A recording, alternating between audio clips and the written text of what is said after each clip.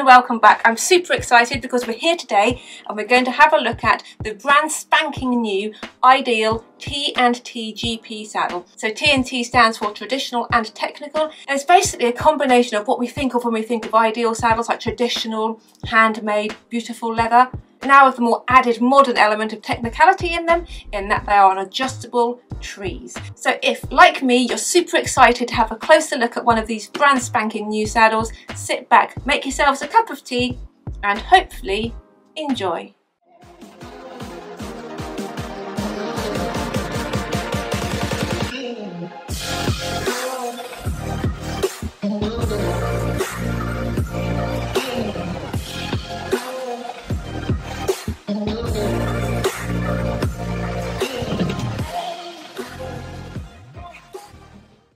First of all, I'd like to say a huge thank you to Ideal for sending me out this saddle to look at. It's been in the making for quite a while now and I've been super excited to get my hands on it. And here it is, I've got my hands on it. Before we go into this saddle in depth, let's have a quick chat about Ideal. Most of us, I'm sure, if not all of us, have heard of Ideal Saddlery. So Ideal are a really traditional saddlery based in the UK in Walsall, where the heart of saddle making happens.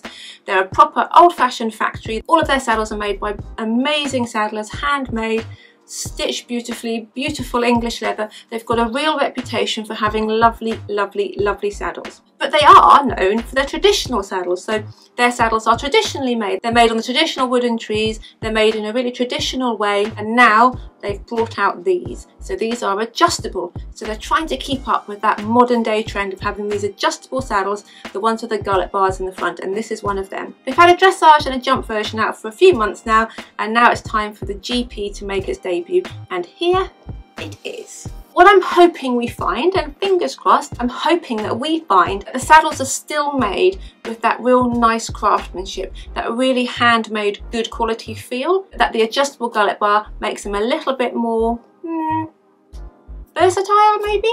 It just keeps them caught up with the modern saddles now that have the adjustable gullet bar. So let's uncover it. First of all, and I know this is a really silly small thing to say, but this cover is beautiful, and I just think that when you get a saddle and it has a really beautiful cover, it makes in your head you think, I've got a beautiful saddle in there.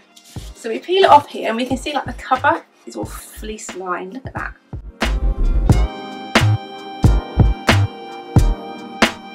So I sell a lot of Ideal saddles. Ideal also make my brand of saddles for me, so I'm quite used to Ideal saddles. And I do really rate them. I think they're really good, they're really nicely made. Some of my favourite saddles and girths, in fact, are made by Ideal. So when we look at it here, it looks to be a very traditionally made Ideal saddle. It's not until we look at the front here, and we can see the little screwy things, that we realise it's got an adjustable gullet bar. I'm just going to read what it says on its little label. Not only can you choose the quality of your materials and enjoy the benefits of a custom-made saddle for your horse, your T&T will also be adjustable for the changing seasons or the growth of your youngster. So basically it's saying that with this interchangeable gullet bar that it has at the front now, it can be changed, it can be widened, it can be narrowed in order to fit a horse that's changing shape. Now, I've said this before and I'm going to say this a bazillion times again. Yes, saddles with gullet bars at the front are adjustable, and they're adjustable in the sense if your horse, was a medium wide and they put on a little bit of weight, so you need to go up to a wide fit, that's perfect. But being adjustable at the front doesn't change anything else about like the shape of the tree. The saddle itself still has to fit the horse. You can just adjust the front with that gullet bar for like changing of seasons, growing, gaining some muscle, things like that. And whilst these are really handy for young horses, because as they grow often the thing that changes with them is that they widen slightly, or sometimes they lose a little bit of puppy fat and they narrow even, and it does mean that these are changeable with them. It doesn't always guarantee that it's always going to fit your horse for the rest of its life, because sometimes things happen, like a horse will suddenly get a really high wither, or their back shape itself will change. As a horse gets much older, sometimes their backs go from being quite straight to being a little bit dipped, and in that case, and in that sense, sometimes it's actually a different tree shape that you need rather than a different width at the front. Whilst I love this idea, please do remember it doesn't mean that it's going to fit your horse forever and ever and ever 100%. It might do, and it's certainly more likely to than the fact that it's so interchangeable. You can rest assured, safe in the knowledge that our skilled craftsmen will take the care and attention that they take with every saddle that they make, carrying 75 years of history with them. Now, Ideal have 75 years of history. The saddlers individually don't, because that would make them very old. So 75 years Ideal have been making saddles for, and they definitely know their stuff when it comes to making saddles, without a doubt. Tells you about how to look after it. I won't bore you all with that, except I will say that they say very much what I say, which is don't try to hasten the aging process with oils. Have patience. The secret of new leather is to allow it to age gracefully. And that is so true. When you've got something that's such good quality leather, you don't need to oil it. It's got enough of its own natural oils in it. And these saddles are made out of amazing quality leather, so you don't need to get them and oil them like we used to in the olden days. In them olden days when we used to dunk our bridles into a bucket of oil. It's got a 12-month warranty on the saddle, and there is a 3-year warranty on the tree. I'll get into the tree later on, but the trees are pretty indestructible. Now, where should we start? Let's start at the overall kind of look, quality, feel of it. One thing that I was a little bit worried about was that they were going down the route of kind of mass-marketed adjustable saddles, and that they were going to lose that kind of, what is it, like yumminess. That's a really bad word. You know what I mean, like really nice quality, like you just want to lick it and sniff it kind of leather, but they haven't actually, I have to say. So let's have a look at the all-round kind of feel of it, quality of it, leather on it, and then we'll have a look at like things like the girth strapping and the gullet bar and the tree and things like that. So overall, this looks like an Ideal saddle to me. It doesn't look like there's any less care being taken on it. It's still all beautifully made. The leather on the seat is absolutely, I wish you had smell-o-vision here. Can you smell it? Can you smell it? It smells delicious. So the shape of it is designed to fit a wide range of horses. So it's got a little bit of shape at the front. So if you've got a horse with a bit of a wither, it's a little bit straighter through the middle, and then you've got a nice seat here. And we look at these panels here. So this is the rear facing, all sewn on beautifully in the way that Ideal do. See this here? All squishy and soft, nice flocked panels. It's got one of my favourite stirrup bars on it, which is a little hook bar here. And just everything about it just says Ideal. As in, not ideal, but as in the company Ideal. Everything about it screams, I'm made by Ideal. It looks Idealish, it smells Idealish. Is that a weird thing to say? But it does. The way that we know that it's one of their new ones is that it's got a different nail head here. It says technical and traditional. It's got another little one here on the stirrup keeper. And then it's got at the front here where we put those screws to hold the gullet bar in. So before we open it up and look in there, let's have a look at the girthing. Because another thing that they have done, I've just noticed, is they've changed their girthing. They've got the girthing that I love. So they've put now their girth straps onto these little dingle dangles, as I like to call them. They probably have an actual name, but I'm just going to call it a dingle dangle for now. And it means that you can move them around. So anyone that has seen my videos about girth straps, and when we gave them names, we called them 0.123 balance. Well, this here has got 0.13 balance. So we can have a point strap, we can have our normal first and third strap, or we can have a balance strap. So we can see here 0.13 balance, yeah? That one comes out of the point of the tree, that one sits where the first strap would normally sit, that one sits where the third strap would normally sit, and that one sits at the back a little bit where the balance strap would be. And what it means is that us as saddle fitters, we can move your straps around without having to dismantle your whole saddle, rivet things to the tree, add webbing, add girth straps. They're there already. So pretty much all the girthing configurations that we could think of can be done now just by moving straps around. So that is genius. Top marks here to Ideal. I'm so glad they've done this because it makes our jobs as saddle fitters so much easier, and it makes saddle ownership for you guys much cheaper, because it's a case of us swapping a girth strap over from one little dingle dangle to another.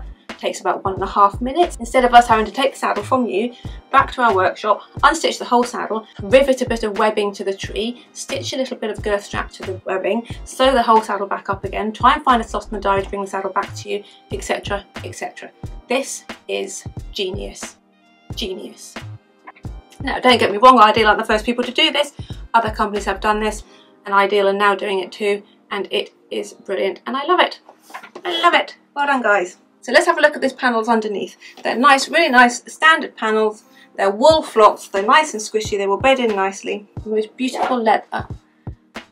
Yeah, I know you think I'm weird, but like, if I didn't love saddles and leather, then it shouldn't be my job. Again, these panels are designed to be really versatile. They're designed to fit a really wide range. Basically, they're aiming with this saddle, they're aiming to hit, like a wide range of the market. It's not a specialist saddle, it's not designed for something with total shark fin withers and no muscles behind its withers. Equally, it's not designed for something with an absolutely flat wither, massive shoulders that needs a much more kind of what some people would call a hoop tree, some people would call like a U tree, whatever. It's designed instead to fit a really wide range. It's on a really versatile tree, it's on really versatile panels. It will fit and fit well a lot of horses. It's got good shaped knee blocks, so a really nice fairly meaty knee block here.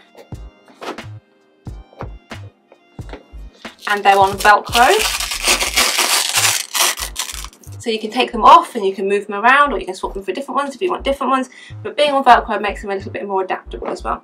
So in essence, basically, when you look at what they've done, they've put it on a really versatile tree, they've put on really versatile panels, they've made knee blocks changeable, they've made the girthing changeable. They've made this saddle really so that it can and it will fit a really wide range of horses. A banana. Or a shrimp. Which one do you prefer? One of each. That works. I got charged too much. By who? For some reason, at Tesco's. So I got 3 packets. I'll get one more. Of banana. So we're going to quick look at the seat, quick look at the flap. How about the shape of the flaps? They are just a standard sort of GP forward cutness. They're not too forward, they're not too straight. They're just standard. And again, that adds to their versatility. They're just designed to be as versatile as possible, to fit as many riders, to fit as many horses as possible. That's what this is for. It's not a made to measure, it's not a custom made, it's a really good quality saddle designed to fit a wide range of horses. Does that make sense? Let's open it up. All gullet bar saddles you have to unscrew it someplace. Some are on the outside of the flap. This one is in here. That's an Allen key thing. We undo our little screwy thing. It's just a little screw. See? And we put it somewhere safe. I cannot tell you how many of these screws I drop. There's it. If anyone's interested, I use the number 4 on my Allen key thing. I don't know what that means. I presume it's the size. For what? I don't know. Oh, and there we go, another one out. Now this is where the magic happens. Just like all these saddles, they have a little point here that sits in the point pocket, which we need to pull out of the little point pocket. So this green here is the point of the tree, and we can see this funky colour green. This is the actual tree here, the tree material. It's on an injected moulded polymer tree. And you might just look at this and think, oh, it's a plastic tree, therefore it's the same as all the other plastic trees, but actually there's some differences with this, and I'll get into that in a minute. We'll just have a little quick look instead at the gullet bar and things first, and then I'll talk to you briefly about the tree, because it's quite an innovative tree. Innovative. So you take out the little points of the point pocket on both sides, and there we have it. This is where the gullet bar sits. Now you can see that this gullet bar is not straight, yeah? It has a curve to it. It kind of curves back like this. So why a curvy gullet bar? Why have they got a gullet bar that comes like this and curves back? Do you know? Well, there are a few different reasons. Number one, it helps make the gullet bar itself a little bit more three-dimensional. It means that as the tree is adjusted, it helps it open up slightly further down the tree. Also, it means that these points here, these are the points, the way it angles, they sit sort of slightly angled backwards. They don't jam into the back of your pony's like shoulder blades, scapula. This is an unusual shape. So this, I can't think of any other gullet bars that are shaped like this. They might call it like an ergonomic shaping, anatomic shaping. They've done an awful lot of research on these, and again, Ideal have got so much experience with saddle making that it was only a matter of time really before they brought out something adjustable like this. And they've put a lot into it, and they've put a lot of research into it, and they have developed this gullet bar. And on first sight, you're a little bit like, oh, that's a funny shape. But then you look at it and you look at how it sits, and it means that you can have this nice cut back bit of the head, come forward, and then have that nice point directing slightly away from the horse's scapula. Oh yeah, I like it. And even in here, even the finish in here is still very Ideal. As in, It's very good quality. The way that the bar sits in here, you know, it's got its own little housing to sit in, so there's no movement or wobble. Just going to get the bar out so we can see how much flex is in the tree. So, here we go. Hang on a minute, there we go. There's your gullet bar. Look, can you see that shape? Can you see how? So this is the front of it here. So can you see how it allows the saddle to be a little bit more cut back here, and then it goes like that there. Can we see that? Now another thing about the gullet bar that I like, can we see here, the little hole, it's oval rather than round, which means as a saddle fitter, when we change these bars, it makes it so much easier to line the hole up when you've got a little oval shape instead of a round shape. So that to you guys might look like, yeah, so what? To me, I'm like, oh yeah, makes it easier to find the hole. This is a medium wide, being a blue. They go right down from a narrow, does have a narrow medium, a medium wide, a wide. Then they have one called a wide plus, which is like a cross between a wide and an extra wide. And I really like that. I like the fact that they've got that extra little width in there because it's quite a popular width, that is. And it means sometimes if you've got a horse that's not quite wide and not quite extra wide, but somewhere in between, you have that wide plus option, which is great. Then they have the extra wide. So yeah, narrow medium to extra wide with that extra little one that's called the wide plus in there. Pretty sure it's the only one on the market that's this shape. Can we see that nice little rearward facing point? Can we see how that would help? Yeah. So whilst we've got the bar out, so we can see here that there is some flex within the tree. There's some movement. We can also see it's a rather funky colour. So a little stirrup bar is riveted on. Let's get the bar back in.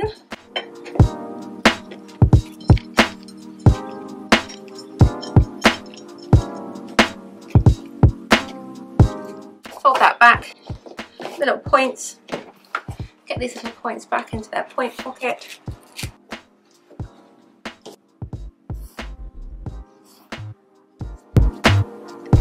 Now I don't have one of the trees out of these saddles in my possession, and I don't think that Ideal would be too happy with me if I chopped up one of their new ones. So what I need is for you to have some imagination now as I show you some other trees, and I'm going to talk you through them, and then we're going to have to imagine what I'm talking about.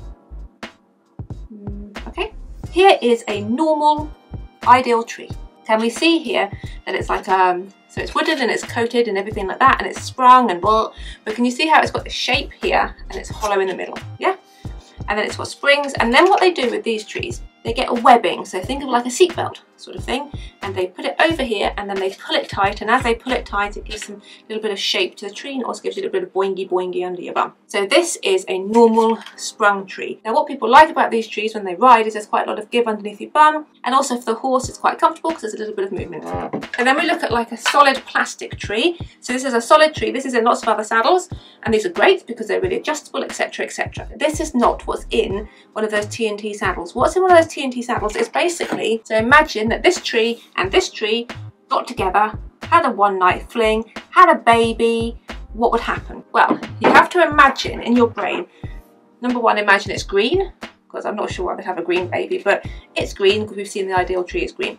So it's green, it's made out like of a polymer material like this, which is injected. These polymer trees are moulded, they're made by a computer, they're computer-aided design, so they're always going to be symmetrical. But you imagine that, but in this shape. So they are still like a traditional tree, in that they're this shape, and they've got this hollow bit, and they've got the rails, and they've got the webbing, and they've got all of that, except the tree itself, the actual, where this bit is wood, is made of that polymer material. Does that make sense? So they still have all of this stuff going on in them, all of these rivets, they still have that webbing that's wrapped around it and pulled tight and strained, it's called, and that gives it a little bit of boingy boinginess as well. They have all of that like this, except instead of being wood, it's this polymer material. And because of that, it means that you get the feel of a wooden tree, but the adjustability of a plastic / polymer tree. Does that make sense? So if we were going to try and change like a wooden tree, for example, from a narrow to an extra wide, we just wouldn't be able to, because this material wouldn't be able to take it, it would crack. So in order to be able to make something go from a narrow to an extra wide, it has to be on one of those polymer trees, and those polymer trees there, which is what is in that T&T saddle. Maybe one day I'll get one of the trees to show you, but I'm not sure if they're like protected or something. So yeah, so polymer, plastic, material, all computer aided, all like moulded and snazzy and modern and great and lightweight and mouldable and adjustable. To take it from a narrow medium to an extra wide, great, but shaped like this. So you get all the advantages of what's called like a traditional sprung tree in a modern material. Which is why I guess their name is technical and traditional. They've got a traditional shaped, typed tree in there, but made out of that more technical material, which means it can be adjusted. So what do you think? Because I know what I think. I think that Ideal have managed to somehow cross over really, really well from traditional to technical, joining them together brilliantly. Saddle itself looks, smells, feels gorgeous. It feels like a proper traditional, beautifully made, Walsall UK made saddle, but it's on a special technical tree, which means we can put these rather funkily shaped gullet bars in to change them. Everybody knows I'm Ideal's #1 fan, but I wouldn't be Ideal's #1 fan if they weren't very good, would I? So they do make brilliant saddles. This is another example of them, just a much more modern version. Perfect for you if you've got a horse that fluctuates a little bit. You know, in the summer he gets a little bit fatter and he puts on a bit of weight and your saddle gets a bit tight, and in the winter he drops a little bit of weight. Or you've got a young horse who's growing and staying the same shape roughly from front to back, but just gets a little bit wider and wider and wider, or indeed narrower and narrower and narrower. They're brilliant for that. So what do I think they could improve on? Nothing really in terms of the saddle. I think the saddle itself is perfect. But what I would like to do is I'd like to see a cob version. I'd like to see a version that was much flatter, like a really flat tree, really broad head, so more suitable for their very, very, very broad types. Because Ideal do something called the Ideal H&C, Highland and Cob saddle, and it is, oh, it's brilliant. It fits so many of that really wide type really well. You know, there's ones with no withers and big shoulders and flat backs, broad ribs, brilliantly. If they could do one of these in that, oh, that would be perfect. And maybe if they're going along that line, they can maybe also think of maybe doing a high withered version, something for those shark fin high withered types. Because I think if they did that, if they had like a high withered version, a standard version and a cob version in the GP saddle, that's covering a lot of bases for us as saddle fitters. What do I really like about it? I like the fact it's adjustable. I love the fact they've chosen to keep the traditional tree but just make it out of a more modern material, and there's no surprise here, I love these girth straps. I love how they're proper, beautiful, traditional girth straps on a little dingle dangle, so we can change them as and when we need to. Hopefully we're going to see these saddles out and about now. They've been launched or are being launched, or somewhere in the middle, and I think they're going to be really, really, really successful. I really hope they are, because they're lovely. So in terms of cost, what is the cost of them? Well, because they are still the beautifully crafted Ideal saddles, they cost similar amounts to their normal saddles, because they still have the same amount of work in them. It's still the same beautiful leather that's used. So don't expect these to be a super cheap option, because they're not. The GP saddles are about $15.95. The jump saddles with 2 flaps are about $16.95. The mono flap jump about $17.95. And then the dressage saddle is $18.95. They come in all sizes from 16.5 to 18 inches. And they are obviously all adjustable with these gullet bars, from anything from a narrow medium to an extra wide. Obviously come in black or brown. Maybe one day we'll do a video of one on a horse and see how it fits onto a horse.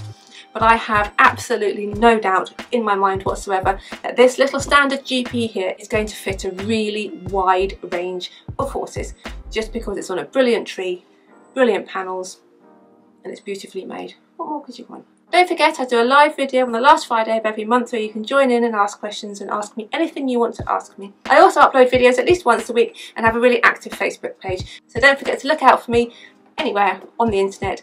Hashtag a day in the life of a saddle fitter. Thank you ever so much for watching. Take care. Stay safe. Lots and lots of love.